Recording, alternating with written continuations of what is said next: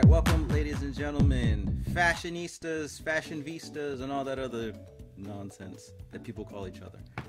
Here we go. Alright, wear and tear update video for my, or anyone's I guess, but mine specifically, Louboutins with the spikes, gold yin yang ones. Alright, as you can see, there's not much of a difference of brand new and actual used variant to show people that I've actually worn them. You know, dirty. I don't clean. I've worn these shoes, let's see, I'm gonna say at least 15 times. At least 15 times in the last couple months.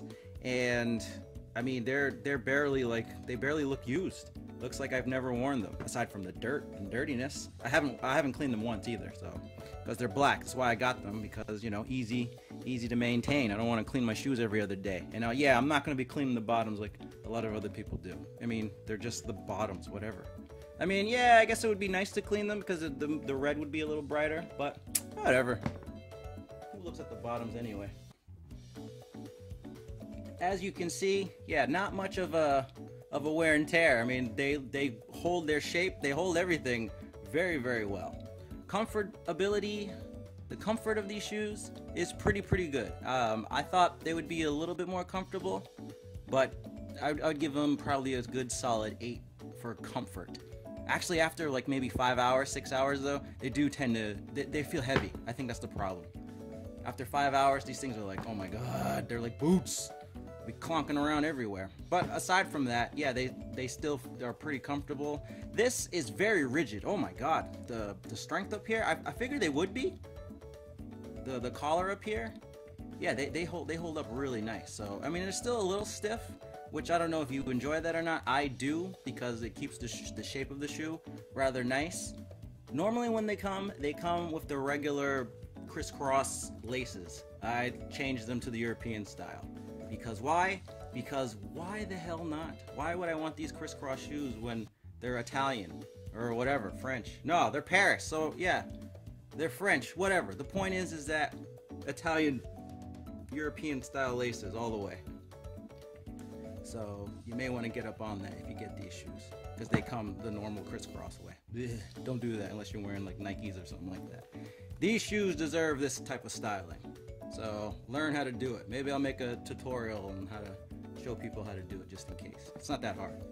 Well, actually, it's harder than it looks, believe it or not, but it's not that hard. Durability of these shoes, as you can see, look, they hold up like they barely crease at all. The front right here, these are really tough right here. So the toe box, very tough. So it doesn't, you won't have like crazy creases up in this part where the spikes are. So that's a good thing. So it creases right here. Not sure if that helps the comfort of the shoe, but it feels fine to me. I haven't really had any issue. Like I said, you can wear these for a long time. The only bad thing about them is that they're heavy. They're just super heavy, especially with the spikes and everything. So no spikes have come out either, which is a good thing, because I ain't about losing no spikes, man. You know what I'm saying? I ain't trying to go up to no cobbler and be like, hey, can you replace the spike right here?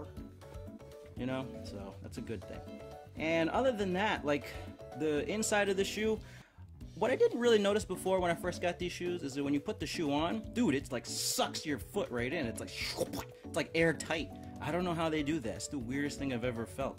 But when you put these shoes on, it's like a suction cup. Like when you go in, you ever opened a Louis Vuitton box? You know, when you slide it out, it's like slow because of the air like grabbing it, like.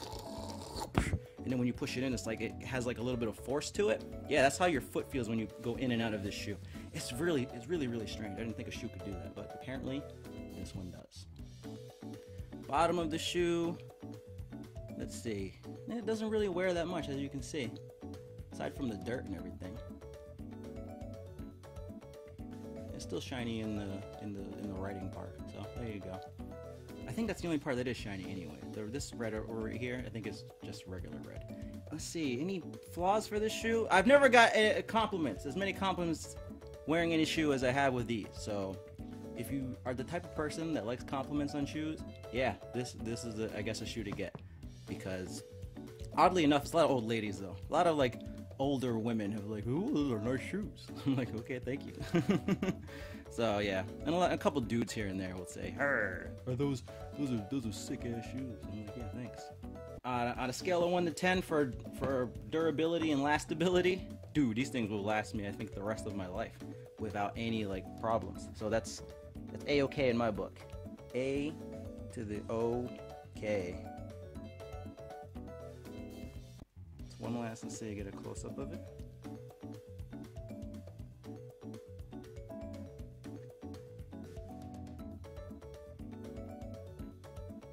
So yeah, so yes, I do wear them. I didn't just buy them and then return them.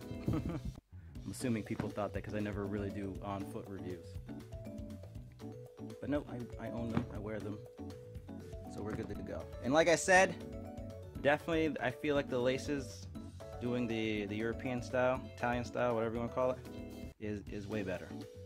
The overall look for these type of shoes anyway. That's just my opinion. Anyway, if you like this review, check out my other one, the original, somewhere. I'll probably put a little thing somewhere about that.